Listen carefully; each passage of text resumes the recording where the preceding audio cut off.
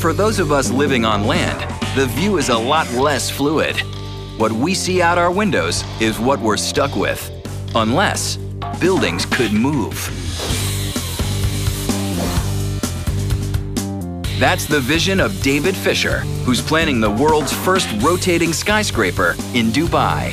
The Dubai Tower is the first building designed in 4 dimensions. In other words, the first building that continued to change its shape, never looked the same. I call these buildings designed by life, shaped by time. It's an idea that's literally revolutionary.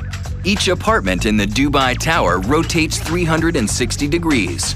The views change minute to minute, and the building itself will be constantly shifting its shape. It's a concept that challenges some of our basic notions of what a building looks like and what it can do. Each apartment will move independently. You can adjust the speed, you can stop, you can adjust command, just voice activated. You say faster, slower, speed 1, speed 2, stop, start, and it rotates. The floor is rotating very smoothly, you don't hear anything, you don't feel anything. To get into your apartment, you'll take an elevator in the building's stationary core and step out onto the slowly turning floor.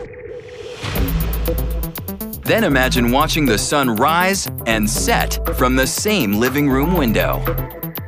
Program your home to rotate with the sun throughout the day or stay in the shade. Your view will always be yours to customize for a price. These apartments will cost as much as $30 million each. But on the bright side, you won't pay a penny for electricity. We decided to put wind turbines between the floors, as we have a space about 2 feet gap between one floor and another. So if I have 80-story building, I have 79 wind turbines. So it is a power station, a green power station.